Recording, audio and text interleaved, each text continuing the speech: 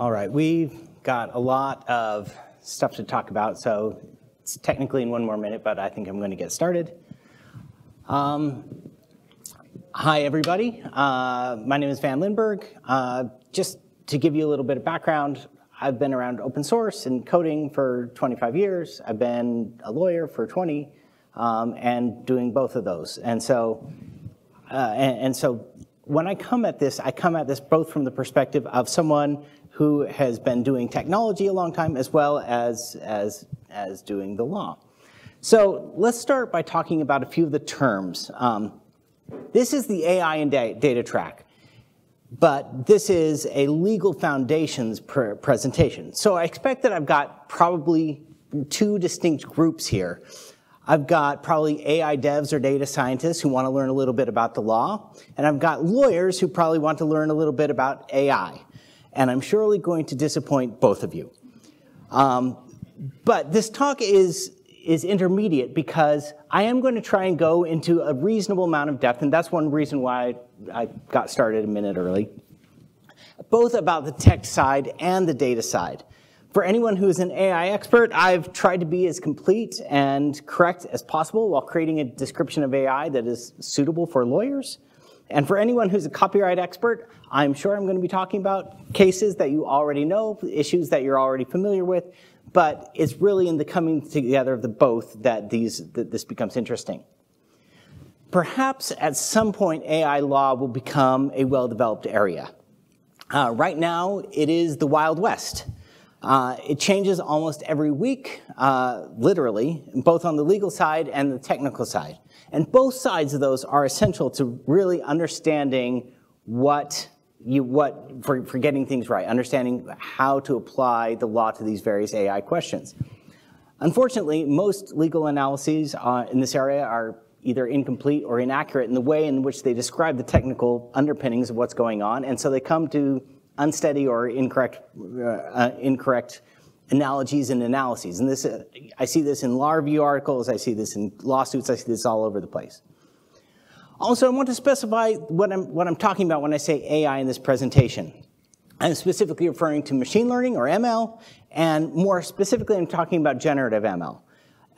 That's what you all want to hear about anyway, but it's important to understand that I'm not talking about expert systems or regression or even inference. Those are all fun to play with, but I'm really going to be focusing on the questions that come up with generative ML. I'll also largely be referring only to advances in ML that have happened over the past 5 years and really only over the past 18 months to 2 years. Machine learning as a technique is not new. The foundations were laid in the 1960s, and working systems were created in the 1980s. What has really changed in the past, essentially 18 months, is scale and quality. Data scientists have been able to harness the increasing capacity of computers and the explosion of digital content to make sure to create programs that can rival humans in their output. And it's only because of that jump in capability that we're talking about this anyway. So also, for anyone who's interested, if you're really interested in the long version, this is only 40 minutes long. And a lot of what I'm covering here, some different, but a lot of it is covered in this upcoming article. What I've got here is a preprint version, and if anyone wants to send me feedback over the next week, I've got 1 week to finalize it. So, after all that presentation, let's begin. We're going to talk today a lot about models, how we get them, what they are, how they're used. I find that understanding models is really at the core of the problem in terms of people's understanding. When they say the word model, and I'm really talking to the lawyers in the audience, they effectively mean a magic black box that confirms all of my pre-existing point of view. But if we really understand how models work, then we can actually start to apply the correct legal analysis to the facts. So before diving into the mechanics of machine learning training and models, there's an analogy that I think is helpful in developing a mental model of how machine learning training works. So imagine a newly hired art inspector that has the job of examining every painting in the Louvre. The inspector has no background or experience in art, and he has no preconceived ideas of what's good, what's bad, or what even is significant about any particular painting, what makes a Picasso, for example. Without any guidance, the art inspector studies each painting by measuring everything about it, everything. The number of brush strokes, the paint thickness, the average space between the brush strokes, the size of the painting, where they happen to sign their name, how many bumps there are in the name. Anything that you can think of that can be measured, he measures it. And the inspector measures these aspects that even seem bizarrely random or unimportant, such as the number of consonants in the artist's name or the relationship between colors that are 6 inches apart. He just does everything. Nothing is left untouched. And then he records it all in his database. Now, as the inspector studies each painting, he gets a little bored, and he decides to make his job more interesting by starting to play a game. He decides to make each one of these measurements a guessing game. Before he makes a measurement, he tries to predict what the answer will be. He's like, using the information he's gathered already. He's like, how many brushstrokes are in this painting? Well, it's a Rembrandt from the middle third of the career, I'd say 87. And then he checks the measurement, and he sees whether he's right or he's wrong, how close he was. And as he starts, his answers are usually wrong, but as he goes through and studies more and more of these paintings, he becomes more and more correct. And so after studying thousands and thousands or millions of these paintings, this is fictional art inspector, he becomes the world's foremost authority on validating paintings. He's regularly asked his opinion on who wrote this, who did this, and who created a painting and other things about it. And what he does is, instead of taking the knowledge about it to predict the measurements, he goes sort of in reverse and takes the measurements in order to predict the other information that is going back. He uses the measurements to predict the painter. So training and machine learning model is very similar to this process of the art inspector. In both cases, the basic steps are the same.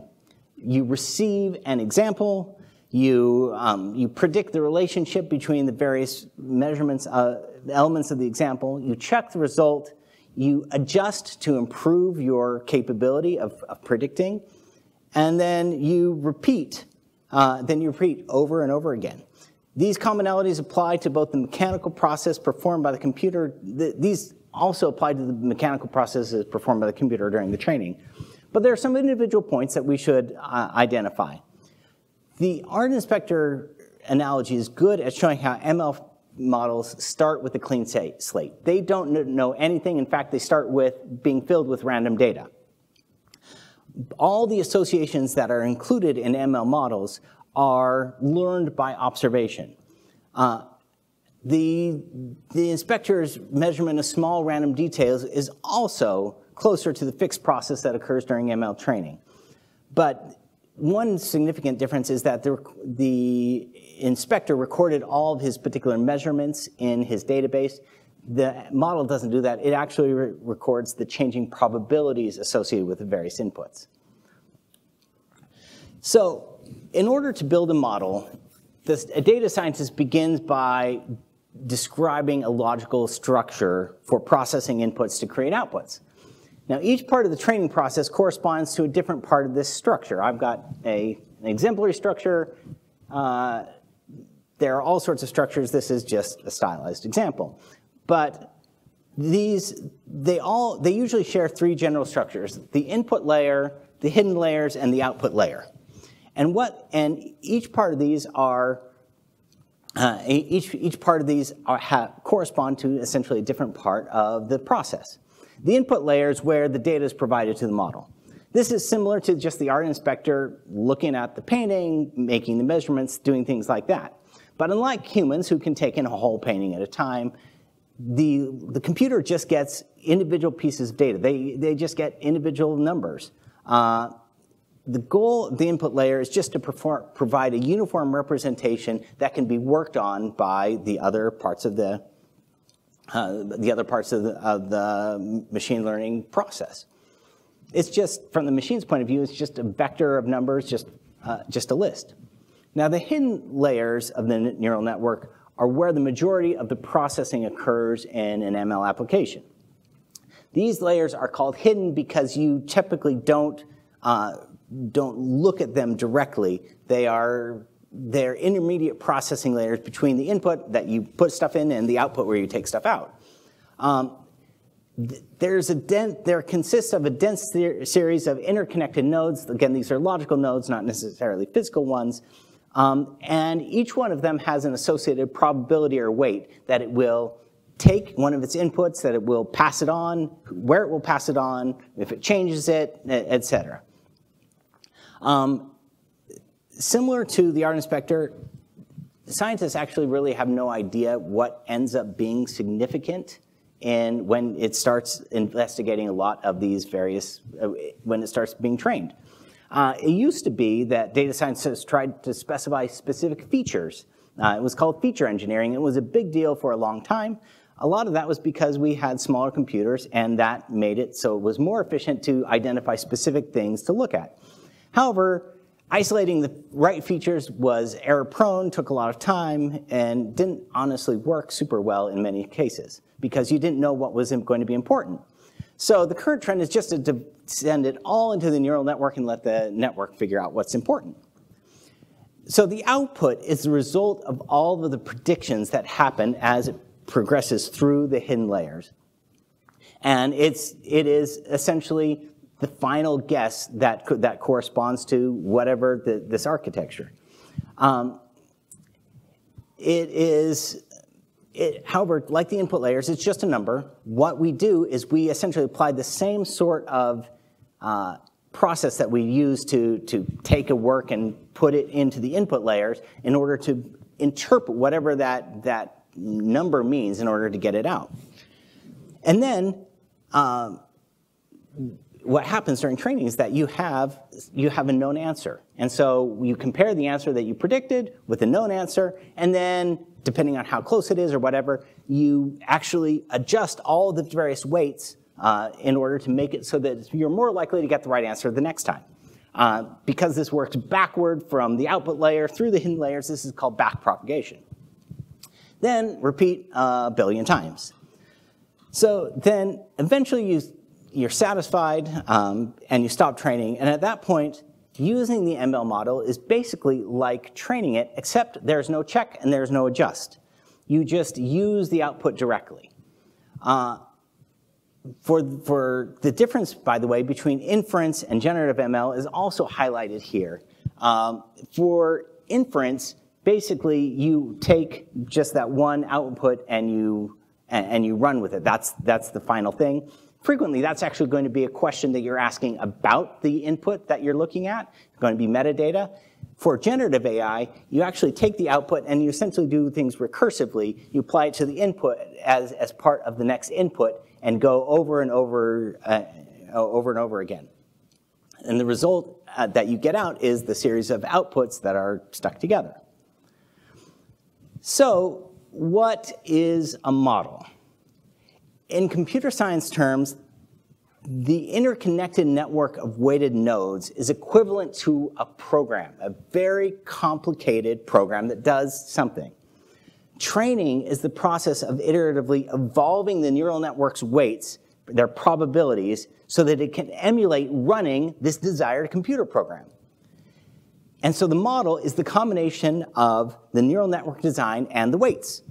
It is a set of numbers and equations that essentially encode the statistical probabilities about everything that it observed. So if you were to open up a model and you were to take a look at it, like on a disk, well, it'd be a Python pickle, but let's say you go a little bit further. It's basically just a big matrix of numbers. It just looks like that, or something like that. It doesn't contain any of the copies of the inputs, even in compressed form. In fact, it's hard to say frequently, although there was, as of last week, an effort to do this using GPT-4. Very interesting. I haven't studied it yet, though.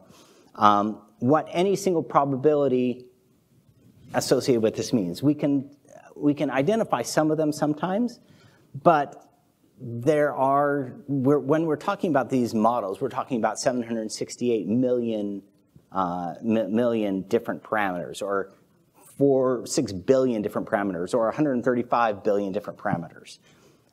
For anyone who's familiar with Bayes reasoning, Bayes' theorem, it's a way of taking the information you know and making an educated guess of what's going to come out. This is like a very complicated Bayesian prediction with 160 billion different parameters. What we do know is that through all of this, it has a very complex and nuanced statistical picture of what we humans would think of as knowledge.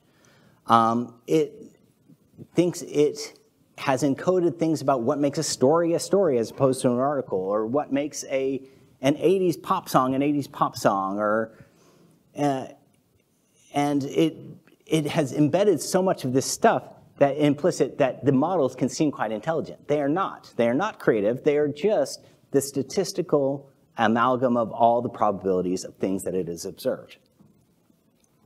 So now that I've gone and probably bored half the audience, now I'm going to bore the other half.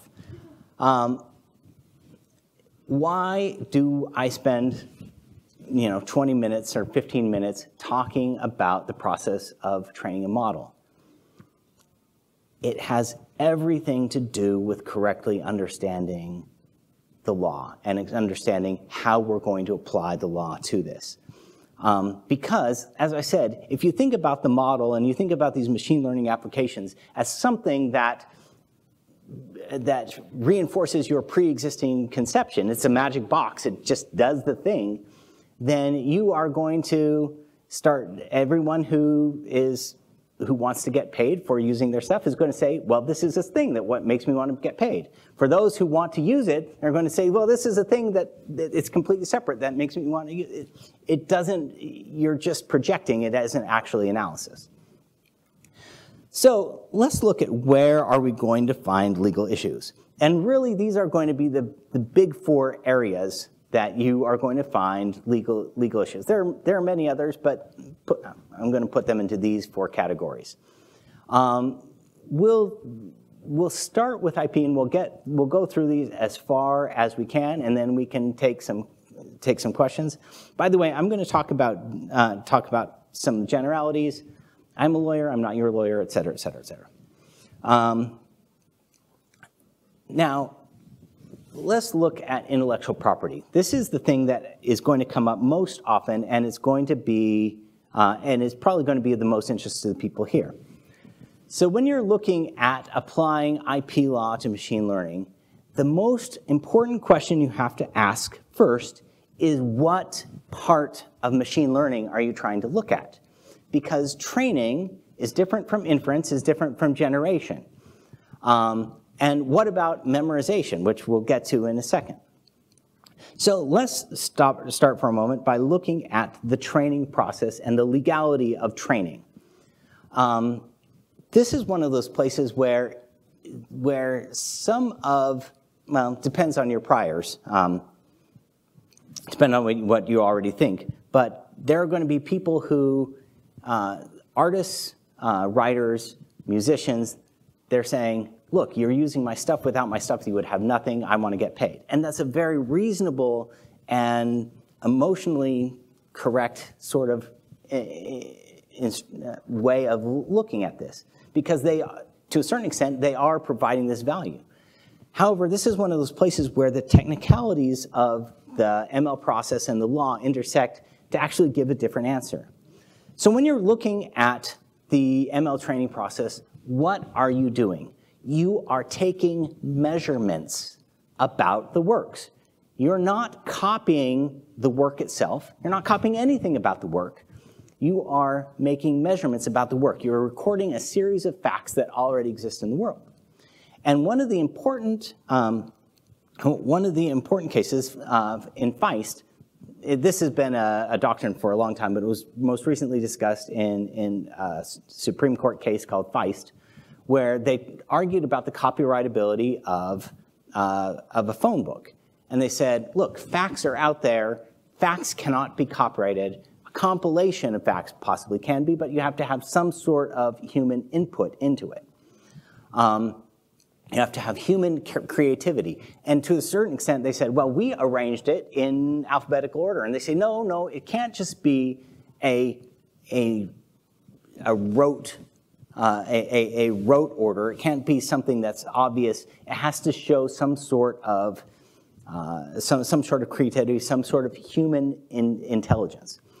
And a good example is to think about is between the distinction between something that might be copyrightable and not is the top 10 songs of last year is just a fact.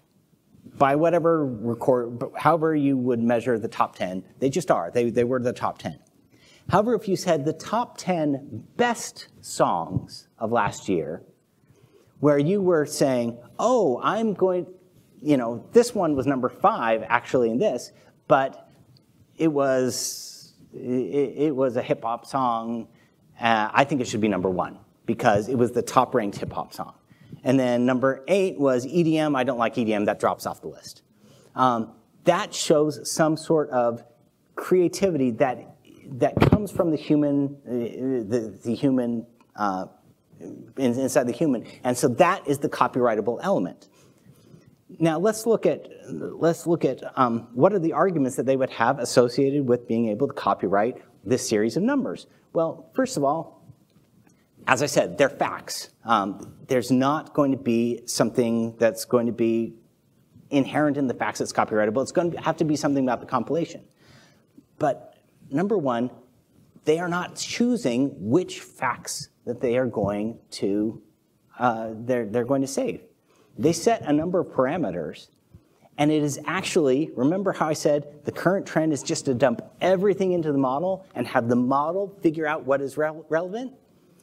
That means that the human is not the one deciding what's going into these various parameters.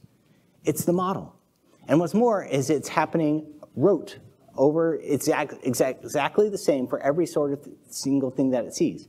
It is not the human who even designed the model architecture or who's performing the training who's making any of these decisions. It is the statistical probabilities that are being changed over time.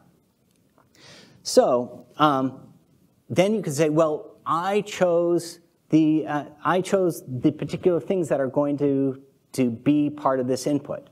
Now there is a possibility that you could argue, for example, if you chose things that had a particular value, a particular aesthetic, and you wanted to only train with that, perhaps there's an argument there.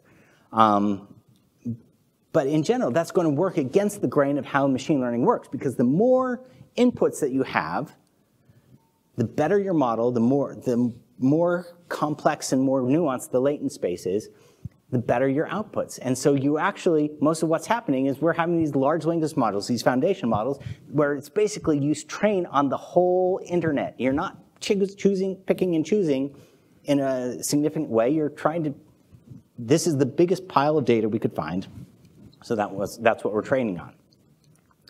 So let's talk about inference. I'm going to spend about 30 seconds on inference. Like I said, inference is usually metadata. It's a question about one of the inputs. Is this, what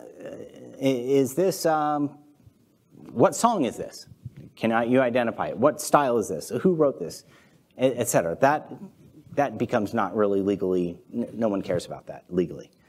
But let's talk about generation. The thing about generation is that it's going to, most of the time, create a new, in fact, almost all the time, it's going to create a new work.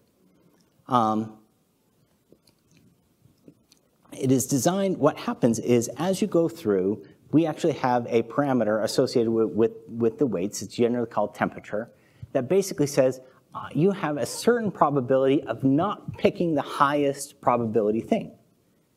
And the ML application doesn't have creativity, it has randomness.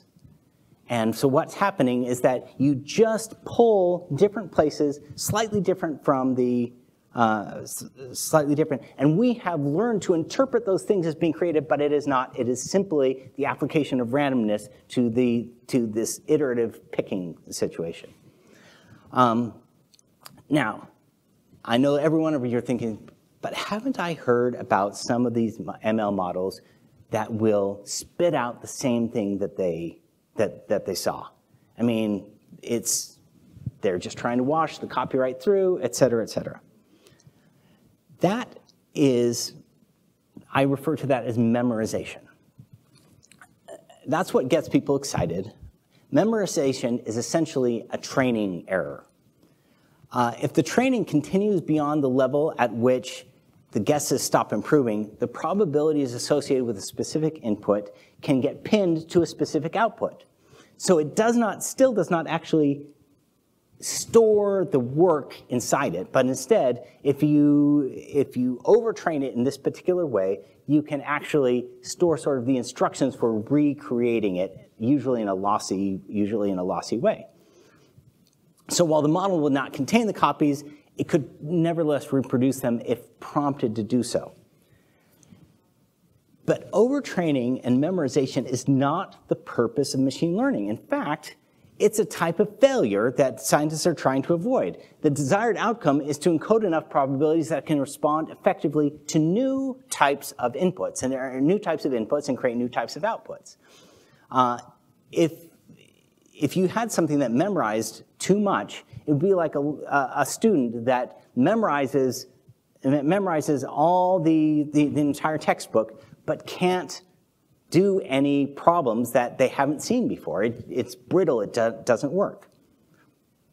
One interesting implication for copyright purposes is that this means that, number one, the bigger the model, the better. And number two, the less duplication in the input, the better. Because both of those things are going to lead to, the first one leads to a more complex representation. The second means that you're going to have less chance of overtraining. Now, let's talk about data and privacy. Trade secrets.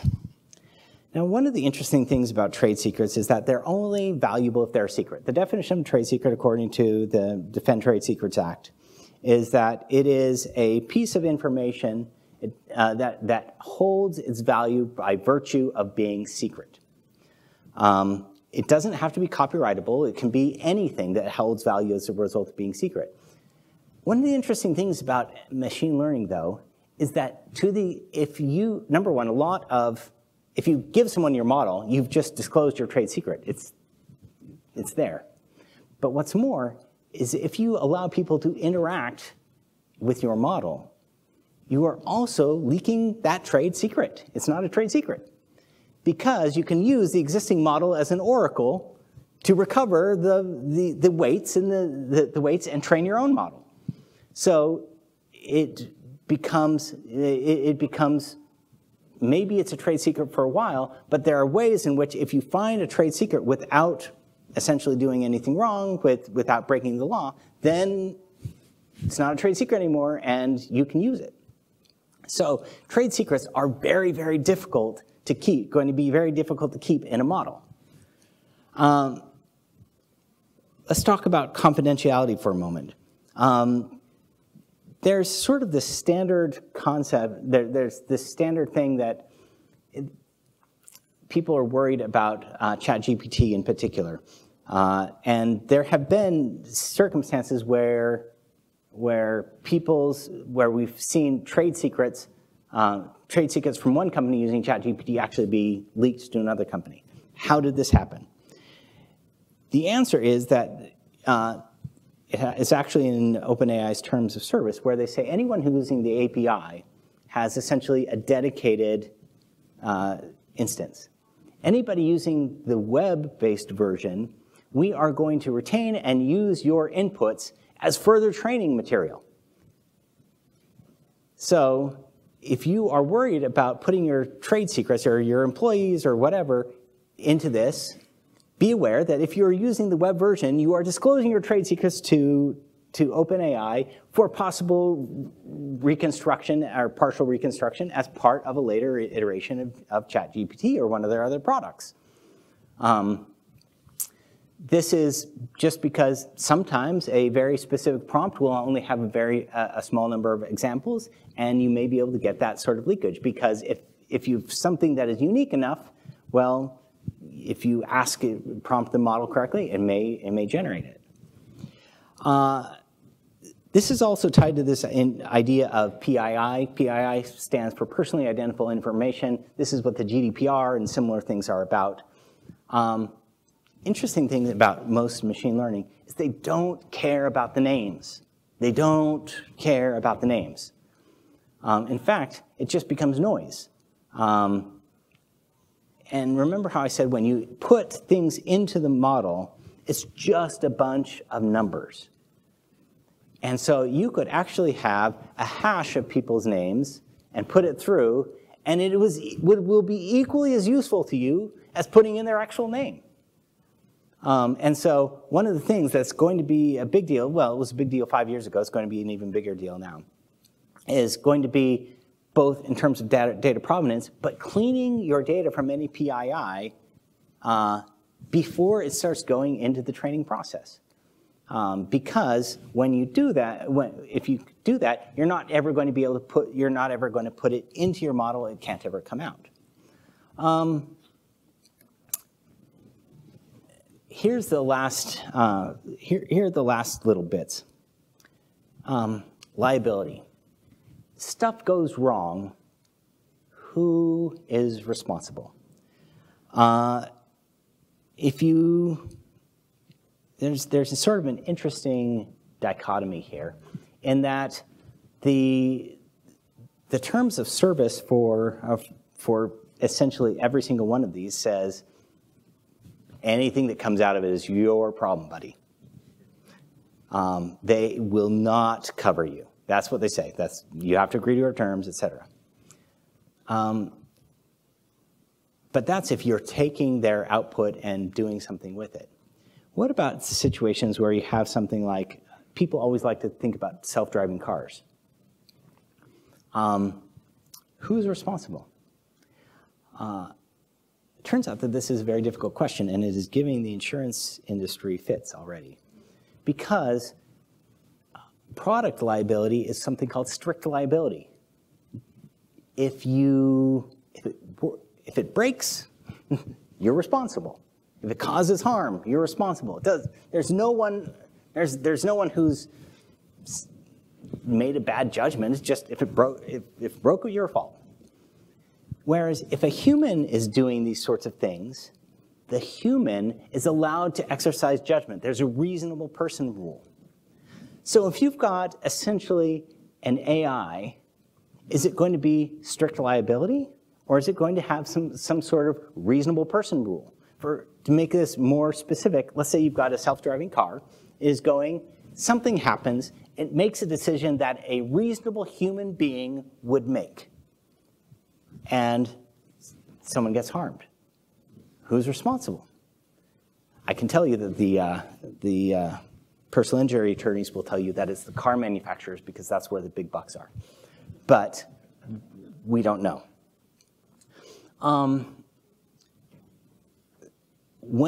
For people who are looking here, though, you're probably going to be thinking about Copilot, ChatGPT, Midjourney, et cetera. Who is responsible for that output? In general, the person who's going to create and prompt that output and then use it is going to be the person who's going to be responsible. And the reason why is, first of all, not only the terms of service, but the ML application is a tool. It is just like Photoshop or just like Word. It's a very complex tool. It can do a lot of things. It's got a lot of automation, but it's just a tool. The creativity and the judgment that goes into it and adjusts what comes out comes from the human. One interesting place where this comes out is in the area of something called character copyright. Character copyright is a little corner of copyright law that says some fictional characters especially, comic book characters, especially, have such a well-defined personality, a well-defined look that you can't, that even if you create a new image or a new image with that one, you're still necessarily going to be copying, for example, Superman's S or Tony Stark's Iron Man costume. And so if you prompt, this can also come up in, not as much in code, but even in textual works, but it's easy to see in pictures. If you prompt it to create something that is effectively copyright or takes a copyrighted character, you can be, that is an infringement. You've just made it, it's no different than if you used Photoshop or Word or what have you to create a copy. You used a tool, you created a copy, you're responsible. So be careful. The thing that gets tricky is really what about inadvertent copying? This is going to be unlikely for something like the image generation. It may be a little bit,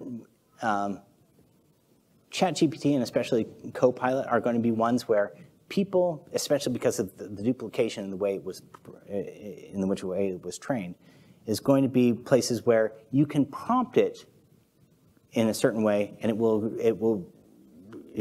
spit out one of its memorized outputs.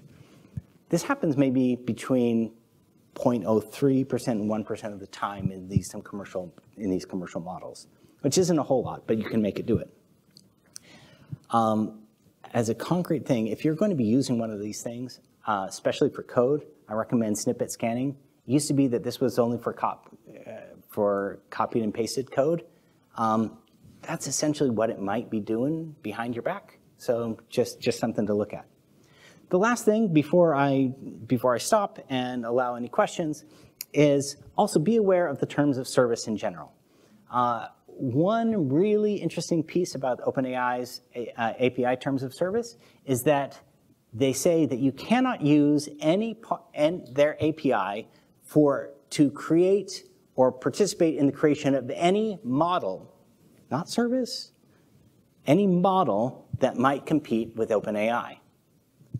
Now, when you think about it, that's an extremely broad provision. That doesn't talk about creating a commercial service. And if you are going to displace them, that competes with what they're doing. So be very, very careful. Google has on some of their beta Bard, they have a similar thing. They say we can use any of your input to improve our model, but you can't use ours to improve yours. That's going to be how it is, though. So just be aware that these terms of service restrictions, the thing that is going to bind people most when it comes to the law and AI is going to be contracts, because a contract is just an agreement. It can be enforced, and so be aware of the agreements that you get into, because that's going to, for the foreseeable future, I think, govern the law around AI. Now I'll stop, ask questions.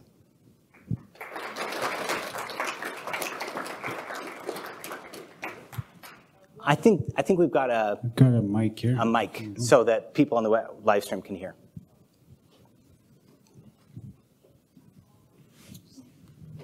Wonderful presentation, Van. My name's Alana Whitaker. Came over from the U.S., and this is a particular topic that I find fascinating because we are having these conversations. When it comes to more of the stable diffusion models like Lensa, where you're feeding it your images, you're feeding it data, and then it can replicate, almost like, say we fed it 1,500 images of Scarlett Johansson, and then we output another new image of Scarlett Johansson. What legal precedence does she, as a public figure, have to sue to protect herself? That's difficult because you can't use there's name, image, and likeness, essentially rights of publicity. You can't use that stuff in order to suggest that Scarlett Johansson is the source of whatever you're doing. On the other hand, Scarlett Johansson is also a public figure. You could take a picture of Scarlett Johansson, you can printed in the tabloids, you can create new pictures of Scarlett Johansson, and there's not a lot that she can do about it. It would really have to be defamation or defamation, right of publicity, things like that. Okay, I guess, and then my follow-up question, I think how this conversation came more to layperson conversations recently. Some different artists, they've been generating artificial songs, and it didn't generate from the artist. In the style of. So is it the same thing with that? Style is not copyrightable, period, end of sentence. So in order to have a copyright, a copyright interest, you have to have an identifiable part of an identifiable work that has been copied.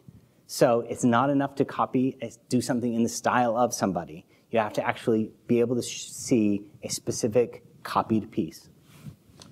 So you had mentioned in the training corpus that the assumption is that you've got a large body of data that's not being curated. You're just throwing a ton of data into the model, letting it figure things out, and then set its own weights.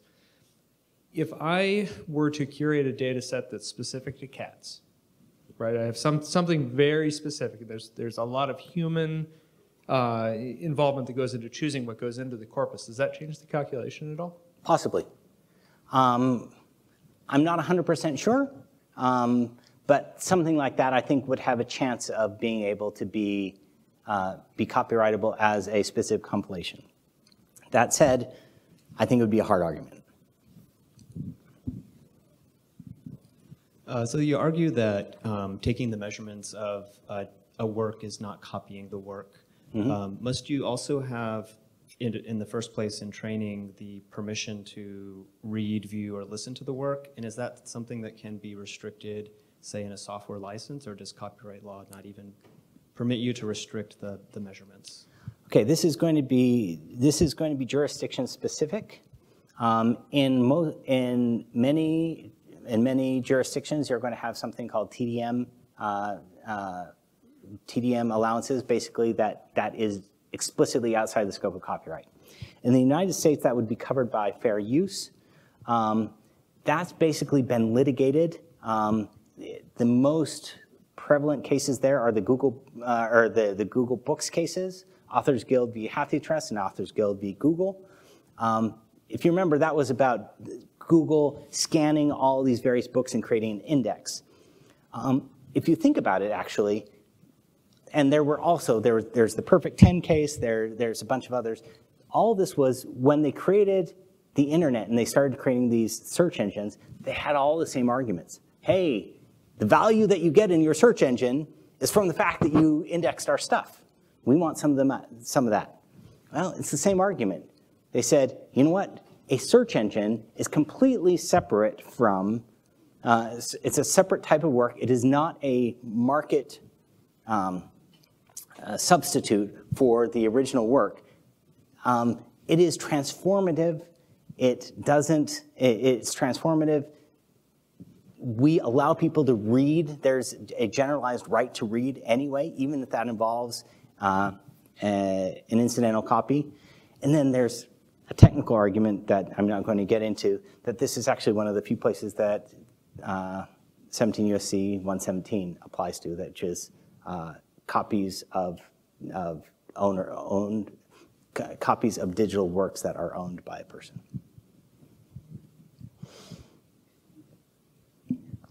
Hey, awesome talk. Really appreciate some of the very real cases you're mentioning and all of this. I'm taking notes.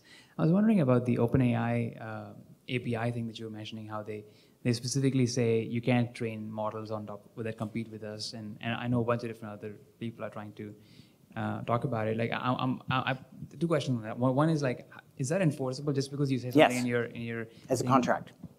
As a contract, but I mean, like, now that they release a public a product that is as viral as ChatGPT, and the entire internet is awash with like text generated by OpenAI, and in fact you can see reviews on sites saying like, how can they possibly claim going to, let's say, 2 years down in the future, that just because we flooded the internet with OpenAI text, somehow all of the internet is now belong to us? I don't think that they can say that. Number one, they explicitly grant you any copyright that exists. There's an argument about whether it does or not. But whatever it is, they grant it to you as, they grant it to you. They just have the restriction on the use of the API and the model. But they don't have restrictions on the use of the text. Can I just very quickly, can you talk about the stability AI and like other diffusion models, like them being sued and like what? The trademark argument is the best one. Okay. Everything else is not good.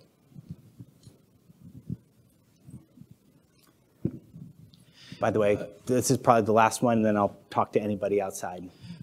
So I heard you say in your talk that the outputs generated by this could be infringing on copyright. Yep. I didn't quite hear you say whether outputs that you generate with these things can be copyrightable. Now, your answer there just kind of sounded like you were saying, like, it's a little unclear if that is the case or not.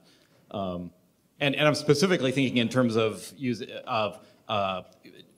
when the work being generated is code, and can we then put it under a certain software license that requires us to have copyright on it? So the official way that the Copyright Office is saying right now is that you have to disclaim anything that was generated by the machine, and that it is not copyrightable. It is just out there. You can only claim copyright on the specific edits or changes that you might have made to the output code. I believe very strongly that the Copyright Office is wrong, and it's going to actually go to more of a model similar to photography, where the AI tool is just a tool, and they're going to recognize even the modicum of input that was put in by the human as supporting at least a thin copyright. But that's not there yet. All right, thanks all.